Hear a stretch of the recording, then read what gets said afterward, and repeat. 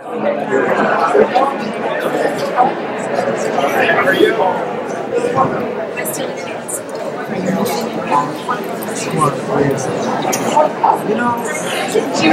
yes and no. I really I do have training so I don't miss it.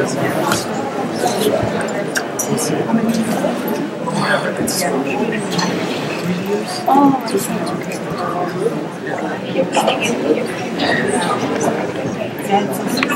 dragging me back. All right, good afternoon, everyone.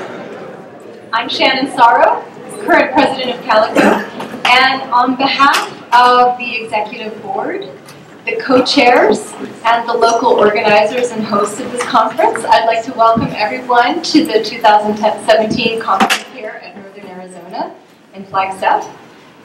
First off, I'd like to thank our local hosts, the Collentines, Joe and Karina Collentines. Where are you guys seated?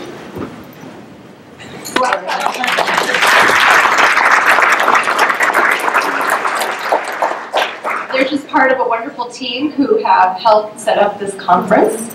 And as usual, we'd like to thank Esther Horn and the volunteers for organizing the details of the conference.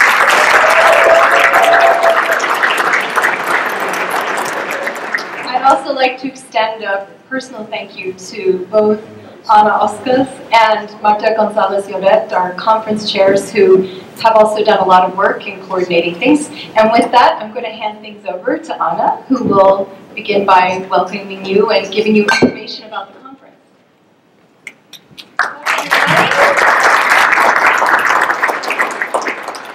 I would like to call your attention to some events that are usual at this conference, but also to some events that are new this year. What we really want to do at this CALICO conference is to really get to know each other more, to get to know new people. So in all the social events, make sure that you talk to 3 people that you don't know, because that's the point. We always get together and we want to know and expand our horizons. So we want to welcome the new members and the graduate students, and we want to get new ideas for future presentations at CALICO. We are going to have a few social business events. Today, after the keynote speaker, we are going to have the reception, and we are going to have some music from the area. You will get to know Aaron White with the music, with the guitar and the flute. Tomorrow, in addition to the presentations, we are going to have 3 business social events. First of all, make sure that all of you come at 4:45 to the business meeting, where our current president, Shannon Sorrow, will provide us with updates of the organization of CALICO.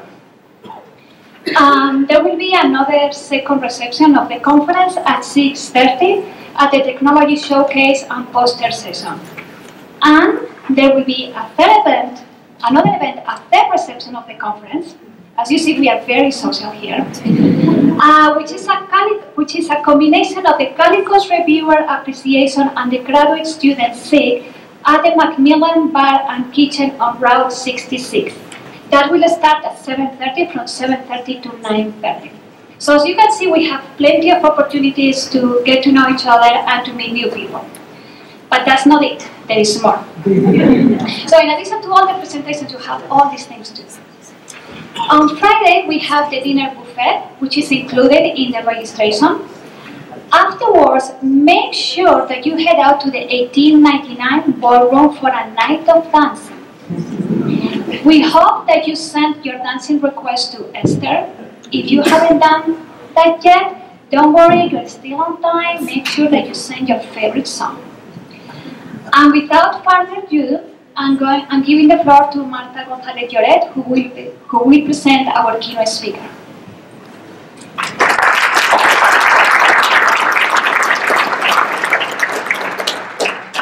Hello, everybody. It is such an honor to introduce today Professor Lourdes Ortega. For a few years now, we have been invited keynote speakers that are outside of the field of call, because we want to open our ideas and we want to bring other ideas into our field. Today, we have the fortune of having someone that has worked in and out of the field of call. Anybody and everybody in SLA knows and has read Professor Lourdes Ortega's forward-looking work on cognitive SLA, meta-analysis, multilingualism, and usage-based and critical approaches to SLA. But many of us also know her CALICO work. She working for early in her career. In 1997, she wrote an article in LL&T on network classrooms, and she still today is an excellent ambassador of CALICO in mainstream SLA venues. She gave a plenary talk at the 3rd International Task-Based Language Teaching Conference on task and technology in language learning. She co-edited a volume on technology-mediated tasks for John Benjamin's in 2014.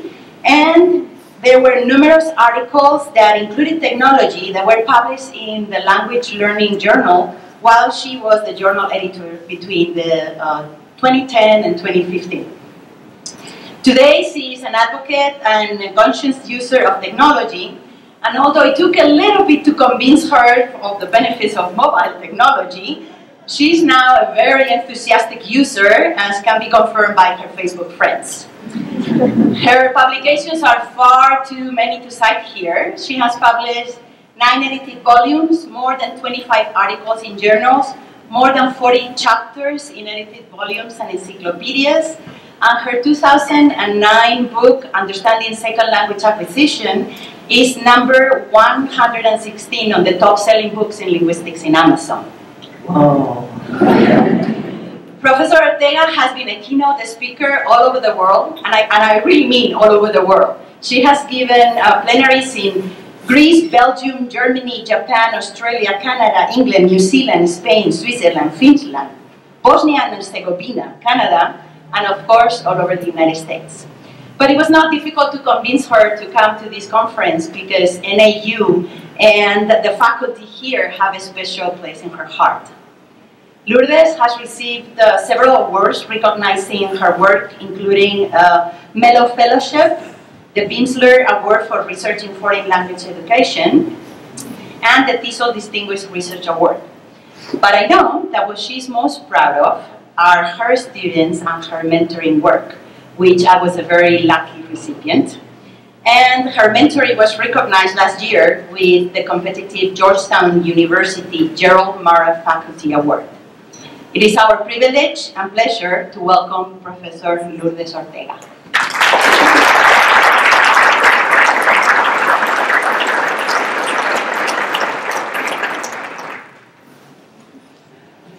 And this is what we do in Hawaii.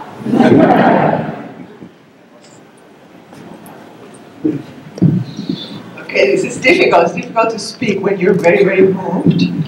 And Marta has touched several spots that make me very, very moved right now. Thank you so much, Marta.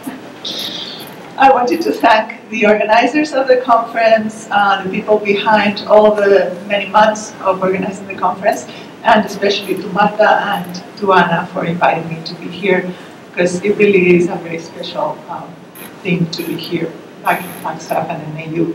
After 13 years, I left 13 years ago, and I hadn't come back, so it's amazing to be here. And yes, I liked all the things that Marta said in the introduction, but she kind of killed a few of the things that I was going to say. And one of the things that I was going to say is that I am a low-tech dilettante of technology and SLA. Now, here and there, now and then, people ask me to talk about technology in relationship to SLA, and I'm really happy to do it, because I do think that technology is very important in our world, and in pedagogy, and in acquiring languages. But most of my work, except for the 1997 article, which was actually my first publication in the field, I think, all of my work when it's been about technology has always been with Marta. So I'm learning a lot from her. And no, the glasses don't help. It's always the problem with the PowerPoint. All right. So, before I continue, just to say that I'm happy to share the PowerPoint with anyone. All I need to do is add the references at the end. That I haven't done yet, but I'm very happy to send and share the PowerPoint as is and with the references to anyone. So I want to talk about interfaces between CAL and SLA, and there has been a long tradition of interrogating each other in the two fields. These publications, you know them even better than me, and many of the people are sitting in the room. It seems that there is a lot of pondering about whether the theoretical grounding for CAL should be found in SLA theories. There is also a little bit of discomfort that may be too much theoretical borrowing. So a lot of the search lately may have been more towards, can we find native theories for CAL? And in general, I see a little bit of a tension between disciplinary autonomy and disciplinary cross-pollination between CAL and SLA.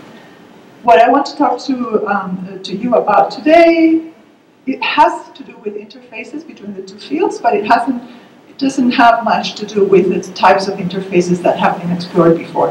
I want to continue interrogating each other, but I want to broaden the search and look for expanded interfaces. So I want to talk about multilingualism, which is really my favorite topic since 2010, probably. And I want to talk about social justice. And I had to pay to show you this cartoon. But I just thought it was too precious not to show it. So my plan is to talk about what multilingualism and social justice have to do with each other, and with CAL and SLA first. Then to tell you a little bit about the greatly changed landscape of SLA in the 21st century. And then I'll go into the heart of the presentation, which is looking for expanded interfaces, taking multilingualism and social justice as the guiding shared goals. And I also work within the assumption that the cornerstones of a scientific paradigm are ontology, epistemology, methodology, and this is what Schulze and Smith said recently in an editorial introduction, CALICO. But also axiology, which I always want to add to these three perspectives. So, what and who is our research good for? Okay, so let me start with multilingualism and social justice and try to explain the connections that I see between the two and with the two fields of CAL and SLA.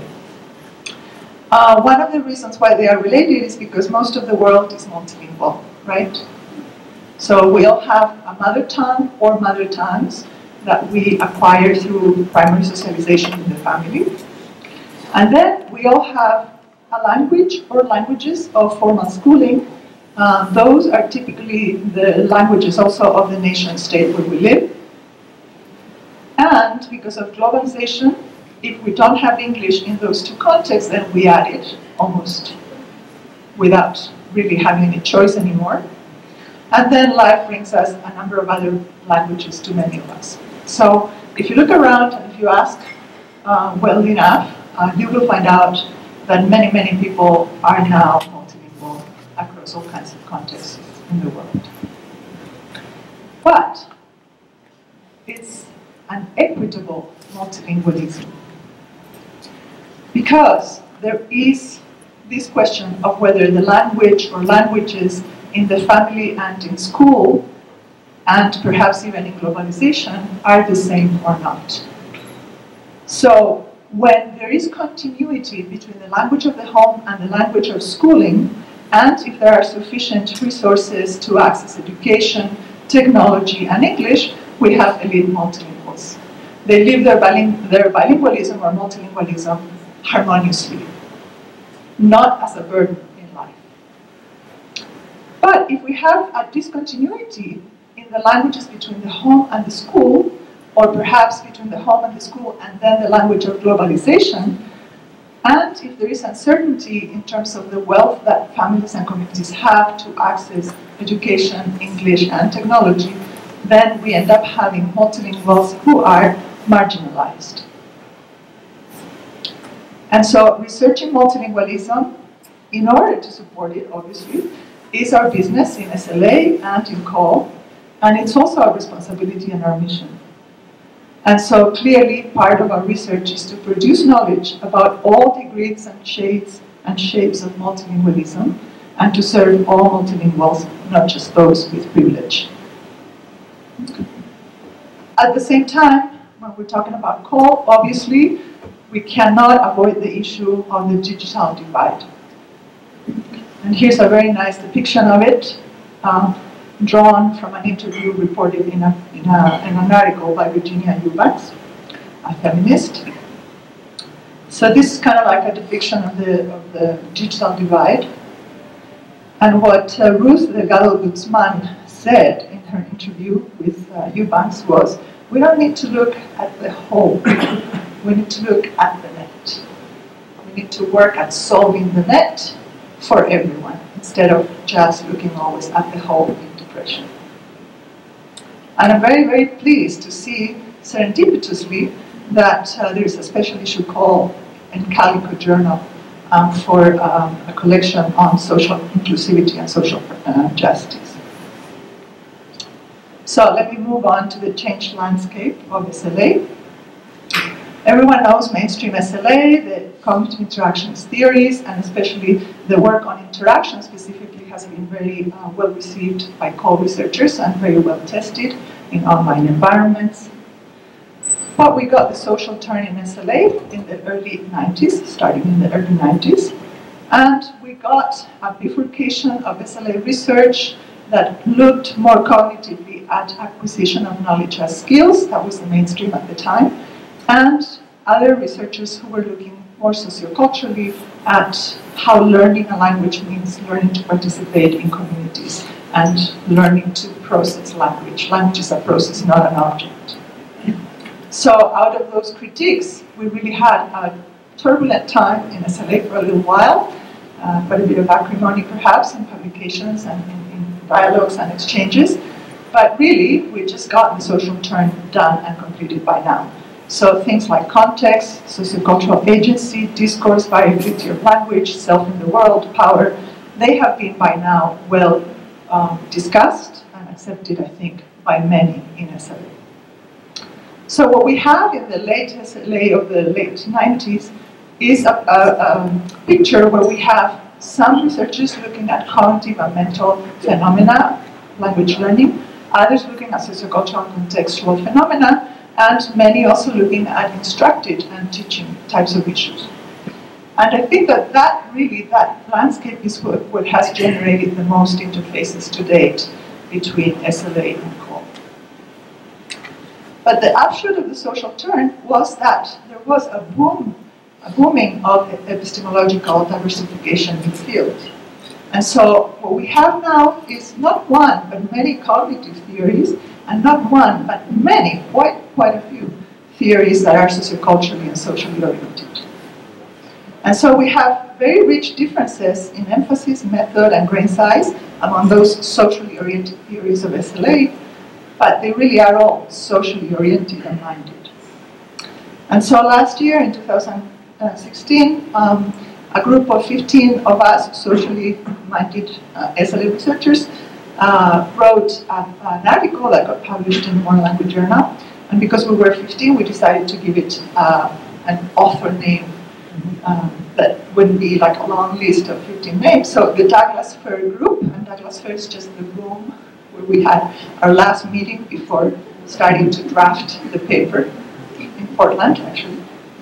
And so it's the gathering of socially oriented SLA allied perspectives, because we all felt that there was potential for synergy, integrativeness, and complementarity among ourselves.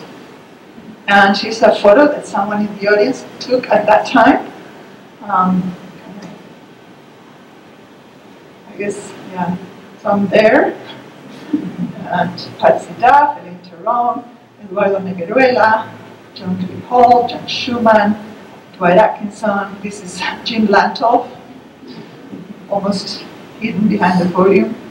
Diane Larsen-Freeman, Bonnie Norton, Nick Ellis, Heidi Burns, and then Meryl Swain, Meredith Doran, and Karen Johnson were also part of the 15, but they weren't in that particular event at AAA in 2015. So what we agreed upon in this article is that language learning can be defined as learning to negotiate social and linguistic action in the face of minimal common ground and maximal semiotic demands. Notice the social and linguistic action, because we wanted to stress that language is a practice rather than just a system. Notice the minimal common ground, emphasizing that language and communication are unpredictable. And notice the semiotic demands, to really get to the point that language is more than just language. Language is always enmeshed with all kinds of other resources, multimodal, non-linguistic resources that make meaning. Okay, but we still needed to have a bilingual or multilingual term, where we think of learning languages as the norm and not as a sort of like a romanticized feat or a curse of parts of society. A bilingual term where we could think of learners in a non-deficit light. There was a lot of interest in looking at cross-linguistic interactions among the languages of the multilinguals in all directions. A lot of interest in language relativity and language and thought, and also some interest in ideologies of language. So a lot of exploration of ontology. What is it really that language learning is and that language is? But it's been a very slow progress with this. It started really in the very early 90s with the work of Vivian Cook, who's an SLA researcher, and yet it's been very, very slow. Finally, last year, 2016, we got a handbook of linguistic multi-competence, co-edited by Vivian Cook and Liu Wei, and I have a chapter in it. And it's really very nice to see that the bilingual term perhaps is really now finally going to happen. But let me explain to you a little bit what translanguaging or translingual practices are, because they will be important for the rest of the paper. So it's what routinely goes into making meaning, because meaning and making meaning is more than just language. So an example from Liu Wei this past February in Athens. What does that mean? We all understand it. Right? And here? So, there's no language in it, perhaps the I in both cases, perhaps. There's a heart. But the heart is an image, and if transliterated, it's a noun, but not a verb. But we make it into a verb. And in the second image, the object is inside the heart in the form of a flag that we need to culturally recognize, or else we wouldn't know what it means. Right? So that's translanguaging. We make meaning, but by packing together whatever resources we can to make meaning, whatever bits of semiotic repertoire, and it's always multisensory and multimodal. This is normal language all the time. And the languages of the multilingual are interconnected, identifiable, yes, but inseparable. So multilinguals or bilinguals never use one language only, and they never use one language at a time. I'm using English overtly only, but I'm a bilingual, multilingual. I am doing all these other things. My brain is just not monolingually now producing this monolingual output. Because covertly and overtly, all languages and all the semiotic resources are activated when bilinguals language. And we know this from psycholinguistic and cognitive science research. It's completely well established now. So bilinguals always translanguage, and the proposal then is that let's purposefully use translanguage in pedagogy. We still need one more turn in SLA, and this I don't think has really happened yet. There are some discussions about IRB ethics or the relevance for teachers of SLA research, some discussion about why we don't investigate vulnerable populations more often, or that our research, just like any other research, is very value-laden. But in general, the examination of values, the axiology enterprise has not really sunk in yet with SLA entirely. But why do we need a social turn now, a social justice turn now? First, because we have multilingualism that is inequitable. And we need to serve all kinds of multilinguals, not just a portion of them, and to understand all kinds of multilingualism, not just a tiny type of multilingualism. Second, because we have the digital divide, and we want to have technology for all, not for a few, at the service of language.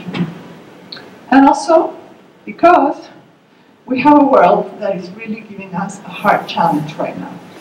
UNESCO has goals for 2030 to end poverty, to promote peace, to share wealth, and to protect the planet.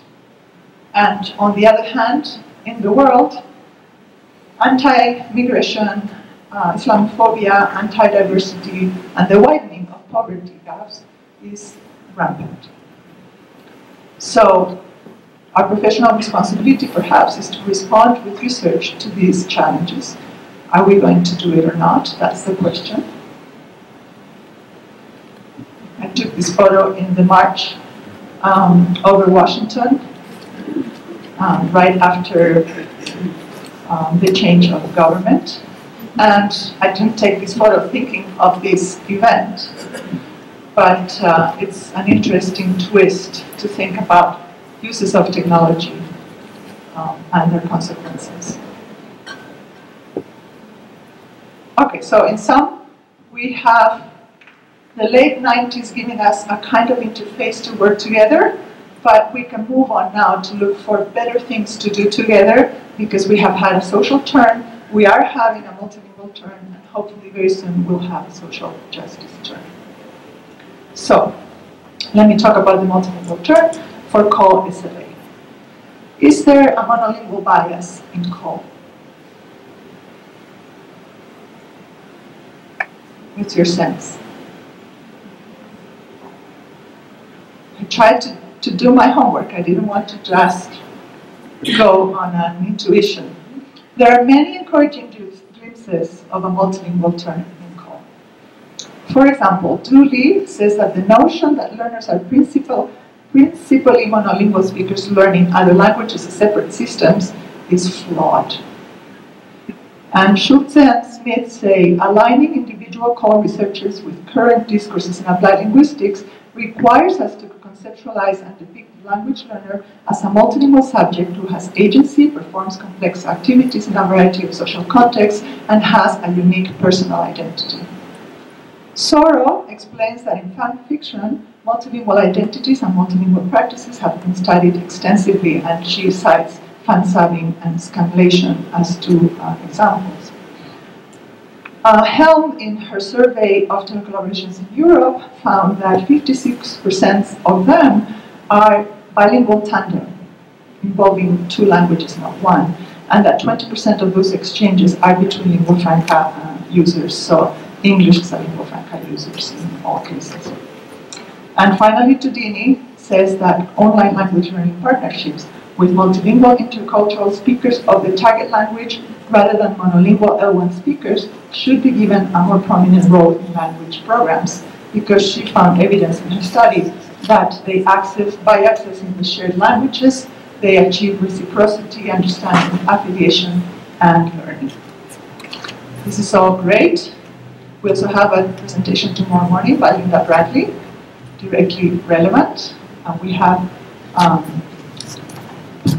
Steve Thorne and Julie Sykes and Stephanie Knight also presenting on social justice issues. But still, many CAL studies today continue to operate under monolingual assumptions, that participants speak only one language and learn only one second language. So they speak one first language only and they learn one second language only. But there is one target language which is homogeneous, standard, and educated, and in the best cases when there are conventions and digital registers to teach or learn, those are seen as bounded, as an object, as a thing that can be described and given to learners. Learning means becoming more native-like in many studies, and the best source to learn a language in many studies is thought to be native speakers. But there is also good news.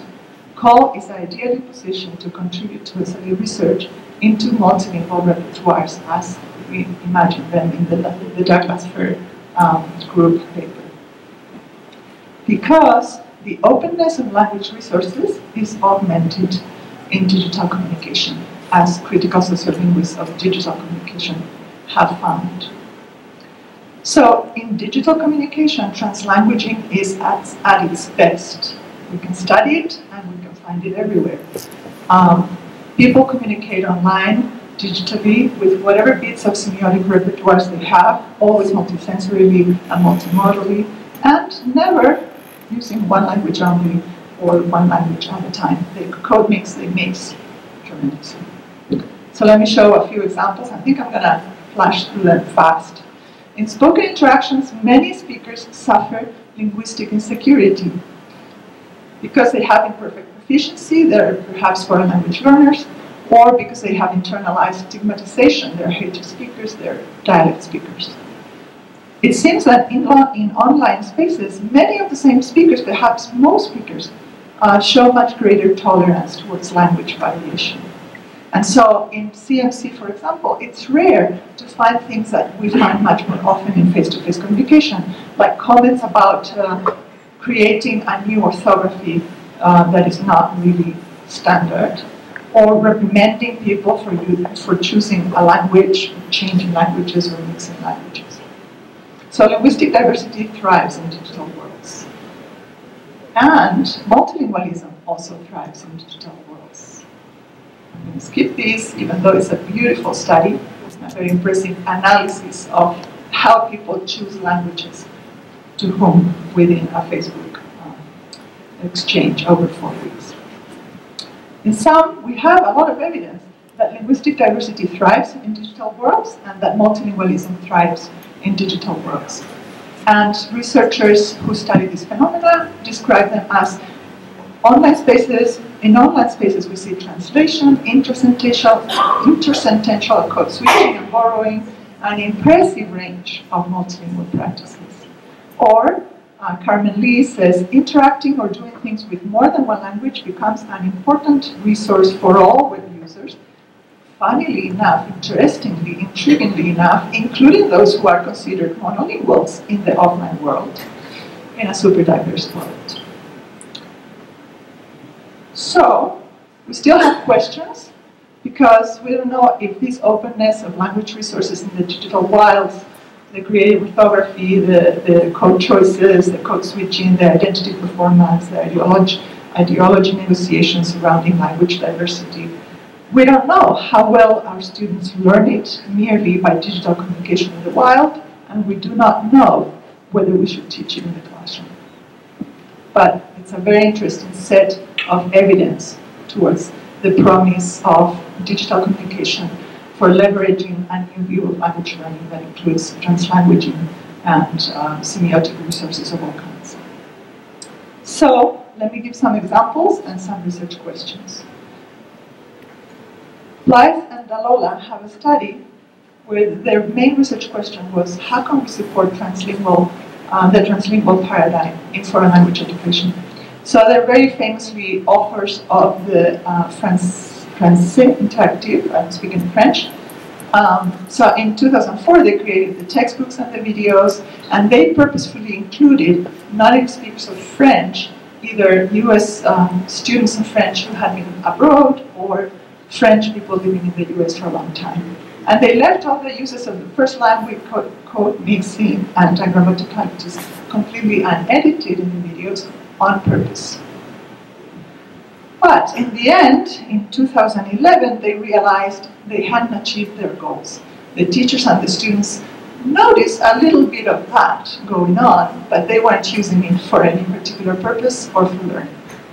And so they decided that they needed to supplement the textbook and video with a Facebook page with a moderator who would sort of like instigate this translanguaging and this appreciation for the openness of language resources. And then lots of things happened. One example that they show is when the moderator posted an article that was switching back and forth between English and French, and it elicited all kinds of positive reactions, lots of reactions in the Facebook page, but also very positive reactions mixing language, so the contributors who are learners of French, they were mixing languages in their postings, and they were recognizing the openness of language in their own experience, and they were also celebrating multilingualism, and they were playfully celebrating multilingualism, exchanging jokes and code switching and mixing languages. I'm not reading it because my eyes absolutely don't see it in my screen. See it. So there are also two promising environments to instigate translanguaging and to study multilingual texts, practices, ideologies, and identities. Those are eTandem and lingua franca exchanges, collaboration exchanges. So we can ask questions like, what happens when languages are shared, as in tandem, or when linguistic expertise in the novice and expert roles of the native and native speaker are interchangeable in both tandem and L2 speaker exchanges. Does reciprocity do something for linguistic confidence, for openness of language, for translanguaging, and for language learning?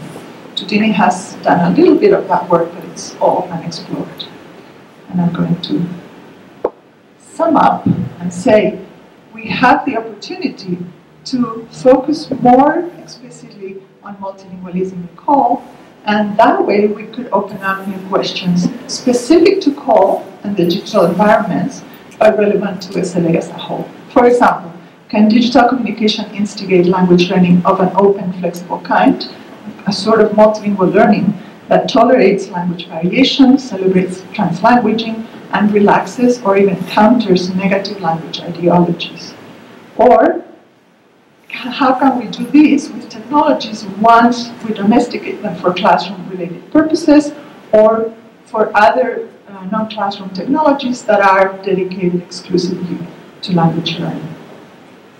And a recent study by Lynn, Warshauer, and Blake looked into live MOCA and the kinds of uses and attitudes that it elicits from learners. So this is a fully dedicated application of technology for language learning.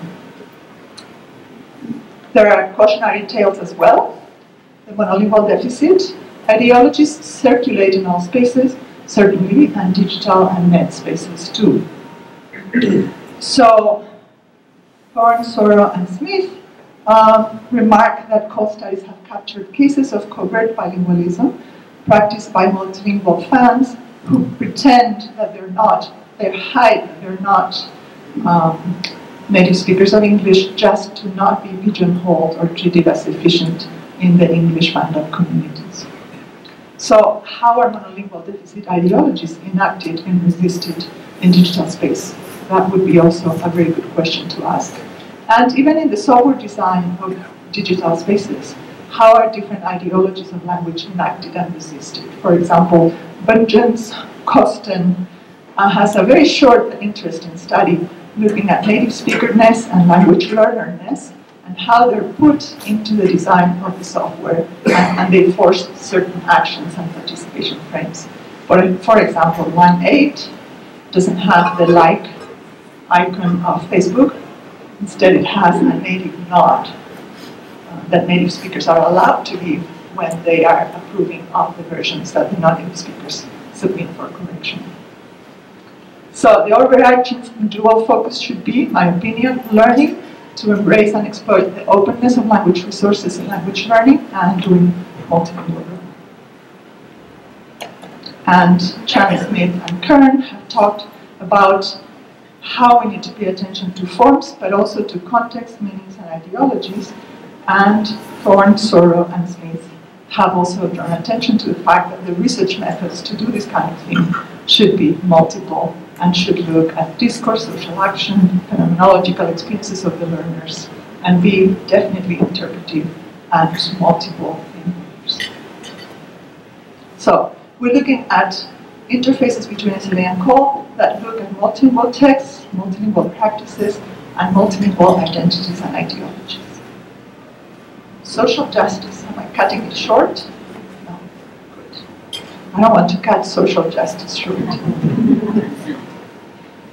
So, the first thing is we need to know well, very, very well, our facts about the digital divide.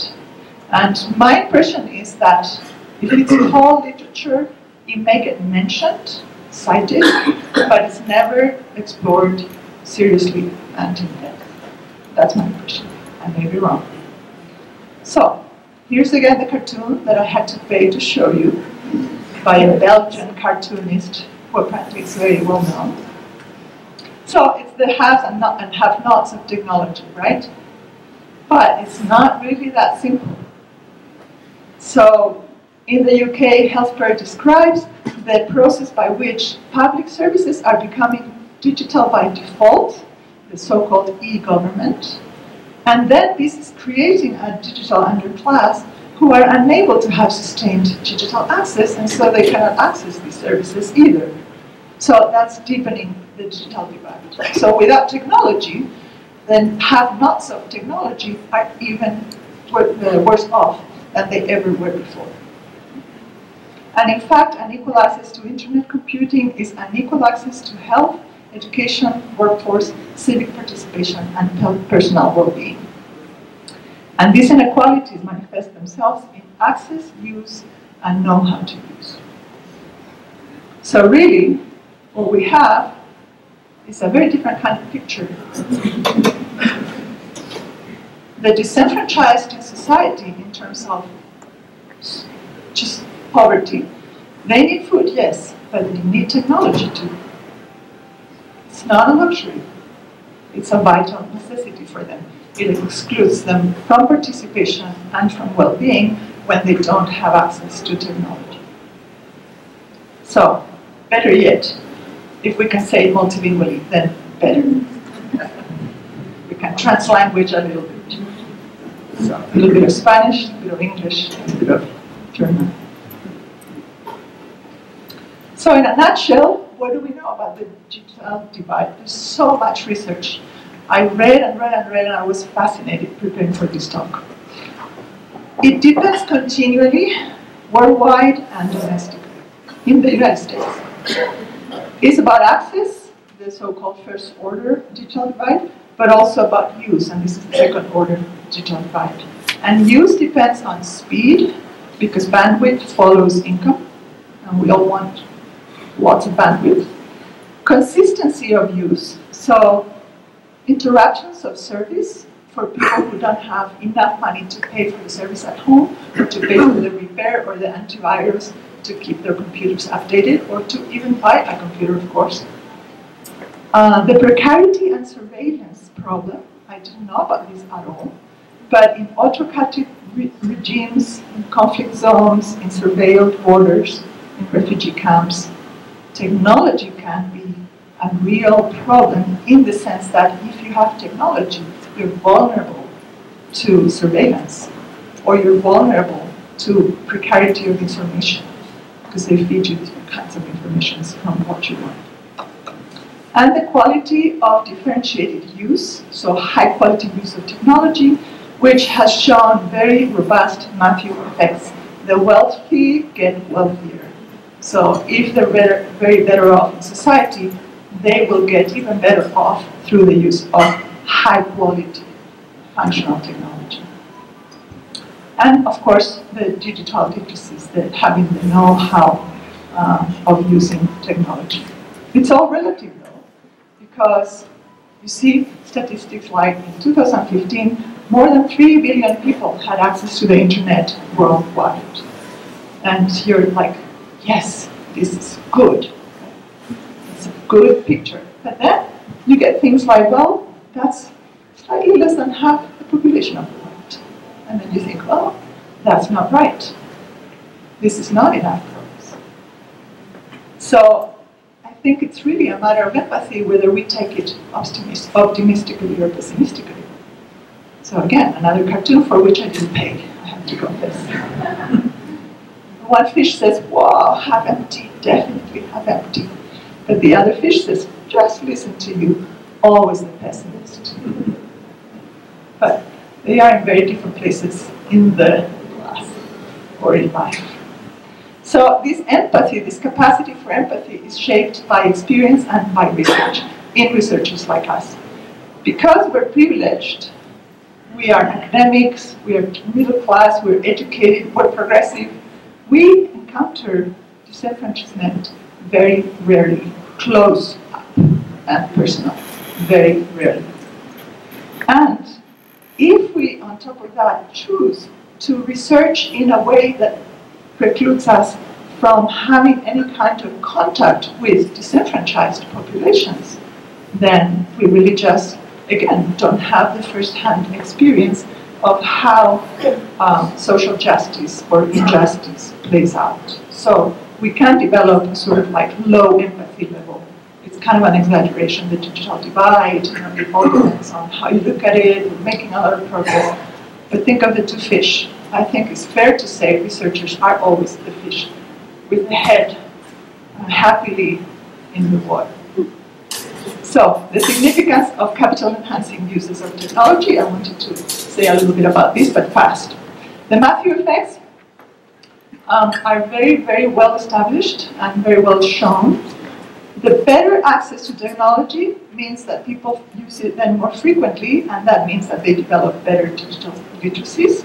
And this is a reinforcing cycle that results in more capital-enhancing uses. And what distinguishes the haves of technology from the rest of the world?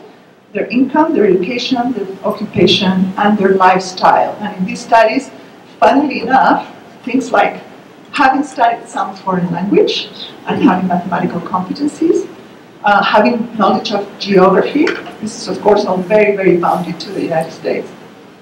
Having credit cards, and ownership of things like cars, a house, and of course, technology, gadgets.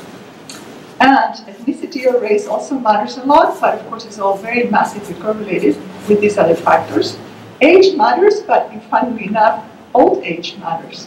Young age doesn't, because education and socioeconomic status trumps young age. So the myth that if we are working with young learners, they're all digital natives, is just a myth. We have to check it out. We have to know if they are haves or have-nots, despite their young age. Some enhancing uses that have been documented. So these are good uses that make people's lives better, uses of technology. And I say not so fast, because it may depend on who we have in mind as the users. So we, in this room, I'm sure, we can all say that we use the internet and we found a job that way, we planned a trip that way, we bought a cheaper product, we found out about a political party we wanted to vote for, or a club we wanted to join. We met some of our friends that way, and then we met them in person. We found a potential partner, we found medical problems that we had, and we handled paperwork more efficiently. But if you look at low income, low education uses of technology, then yes, they can use technology to find a job, but they also use it to sign up for unemployment benefits or to find out about health problems and drug grants, and to find information about how to file for bankruptcy and how to apply for food stamps online. These are all websites that the US government has fully online. I'm sure they still have the face-to-face services, but the people who need to apply for these things probably have very limited access to technology on a regular basis. And yes, low-income, low-education users use technology for social inclusion, and they stay in touch with family and friends and maintain bonds that way. If they can, they want to use technology for that too. And very interesting, a very new study showing that more than better off people, they do use technology to expand their social networks and to be able to create new ties with dissimilar others, dissimilars in race, in age, in education, which is really actually a very good thing. What about migrants and documented and refugees? How do they use technology? Believe it or not, there are a few studies about it. So they connect with children and spouses back home with technology. They use free technology to have virtual intimacy, to be able to see and hear and listen to their loved ones who they had to leave behind without pain. But they also use technology to share with other immigrants imminent threats such as police roundups. Or they use technology to verify TV coverage by asking back home, has there been a bombing or not? If there's a bombing, hopefully nobody died. Those are their capital-enhancing uses of technology. So the goal of technology for all should be digital fluency, which is proficiency and comfort in achieving desired outcomes using technology. But the desired outcomes for all should be capital enhances uses of technology defined locally and contextually. And what are the digital skills that we're talking about? You all know these, so I won't say much about it. Only that some skills are really all skills that are very intensified by technology, like the ability to evaluate the reliability and credibility of different information sources. But other skills are very new, like the ability to adopt alternative identities for the purpose of improvisation and discovery, or the ability to meaningfully sample and remix media content. And so, for the 21st century, for all, we want to develop well-planned digital literacy learning that includes all three kinds of new digital skills. So, okay, this is the end. Where do we go from here? What can we do to work at the interface between CAL and SLA for equitable multilingualism? I think that research into technology-mediated L2 instruction, teaching, learning should help us figure out not just how to orchestrate effective or successful CAL and instruction, but also equitable CAL and equitable instruction. And we cannot study L2 learning as double monolingualism. Instead, we have to study it as emergent multilingualism, because otherwise we risk distorting the object of study and creating validity and ethical problems. So, I created a checklist. I thought, okay, what can I leave the audience with? A checklist. Some things that researchers interested in contributing CAL and SLA research that supports equitable multilingualism can do. First, ask yourself, when you're designing a study, have I considered including my study underserved or marginalized multilinguals? Because we cannot serve language learners who we don't study, and what we know depends on who we study. Am I studying my participants as multilinguals, non-monolinguals learning another kind of monolingualism, an added second monolingualism, but multilinguals who are whole learners developing multilingual repertoires? Remember, most of the world is multilingual. Ask, and if you ask and you ask right, your participants, most of them are going to tell you that they are indeed multilingual. How will I make sure to collect and report all relevant information that will reveal any digital divide dynamics in my participants, if there are any? Education, income, and occupation must be collected and reported. Ethnicity and race must be collected and reported. Digital fluency of your participants must be collected and reported, and the technology use profiles as well. Because we must understand the multilingualism, the sociocultural and socioeconomic views, and the digital skills of learners before we can plan good CAL practices or study. Have I carefully considered in my study bridges between out-of-school digital worlds and classroom technological worlds? Because there is a lot of evidence growing that the two are interconnected and that people learn incidentally in out-of-school environments, digital environments. They learn a lot of language incidentally, so then we need to plan for that. And we need to yoke digital literacy objectives and language learning objectives. Because we really want for the low technology users to help them improve their digital skills in the classroom, so that perhaps we can even open digital wilds for them. And for high technology users, we need to know that the technologies that we domesticate for the classroom are feeling okay for them, that they feel authentic with the proposals for technology that we offer to them.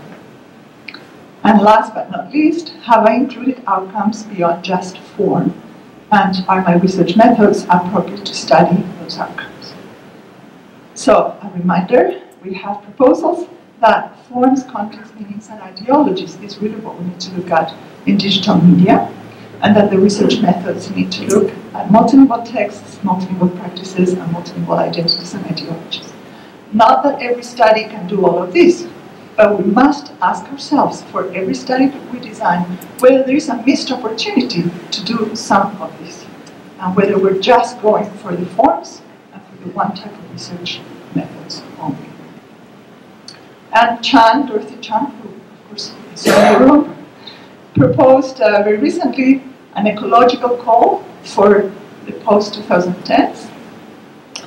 And I really like the proposal, but I want to push ourselves a little bit more. Can we go perhaps a bit further into explicit social justice goals for the study of multilingual digital literacies and language learning? Can we ask ourselves what technologies, teaching paradigms, use of language, and principal users of computers can nurture for our marginalized multilinguals, perhaps something like resilience towards conflicted bilingualism experiences and ideologies, negative ideologies. And perhaps for our elite multilinguals who do experience oppression by putting themselves on the line momentarily, letting others consider them the other, the foreigner, the incompetent, they also can reproduce social injustice. And they can be an asset because of their own privilege in addressing social justice. So for them, perhaps, can we have goals for technology and language learning that support and foster tolerance of dissimilar others and learning how to use their privilege with. And all of this, I think, without losing sight of the overarching dual focus on learning to embrace and exploit the openness of language and language learning and doing multilingual learning. Okay, so this is the very, very end. I think there's a future there to be had if we can envision new interfaces that pull together the social turn, the multilingual turn, and hopefully very soon the social justice turn in SLA. And we can really create interfaces that go beyond what we've done until now. And so I hope some of you are interested in contributing to this new goal of equitable multilingualism and to work for a new kind of interface between the two fields. Thank you.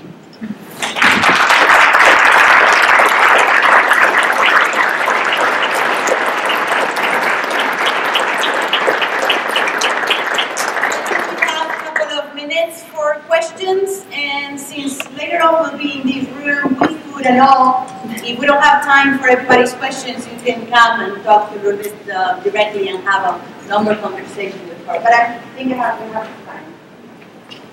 You introduced many new ideas, so I'm very grateful for that. Thank you so much. But I'm curious about the multilingualism versus compartmentalized multiple monolingualism. My impression is that students in American universities or people who grow up speaking for practical reasons 2 or 3 languages in their everyday life all tend to think of them as separate entities.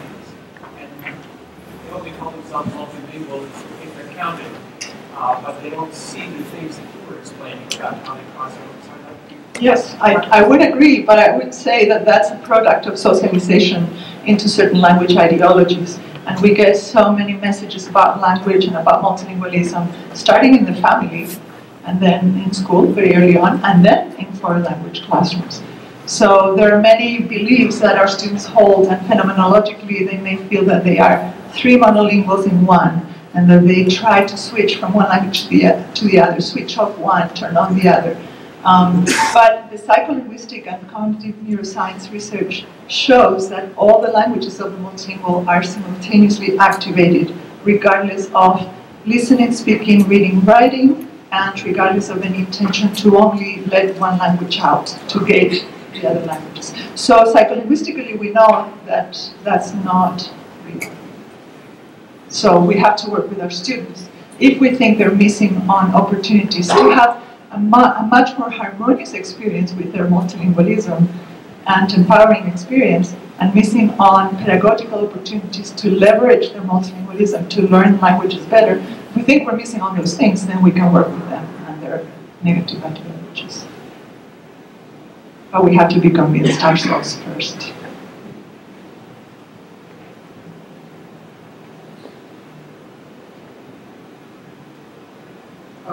Lourdes, thanks very much. Would you want to advocate for a particular kind of pedagogy that, say, the way and others are talking about now, where you intentionally combine multiple languages, or think about intercomprehension, yes, where you develop comprehension abilities and third or fourth language, like speech or primary or mix of languages in sort of everyday routine course, that's happening. But in classroom context, Right.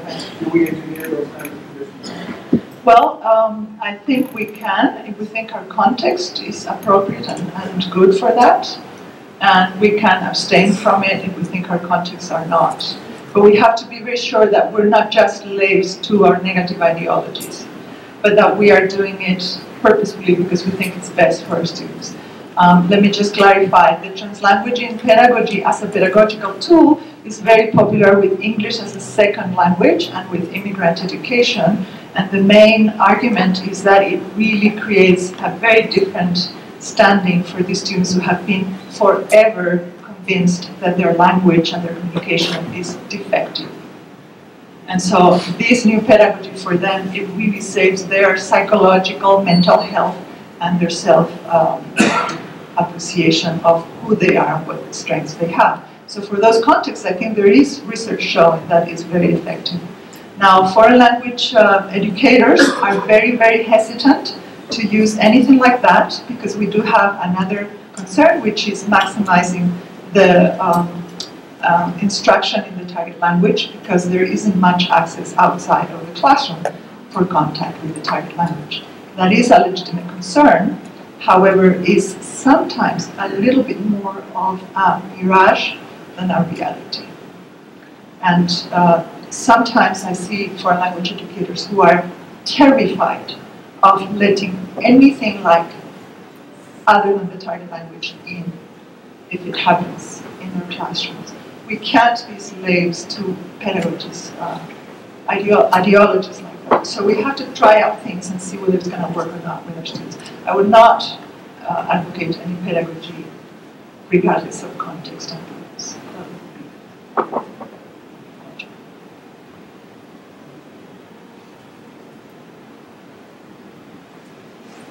If we don't have any more questions, you are free to talk to Lourdes afterwards. I think the food is going to be somewhere around here.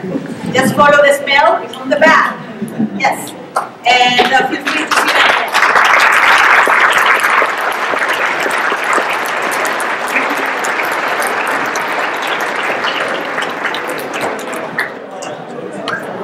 Carol.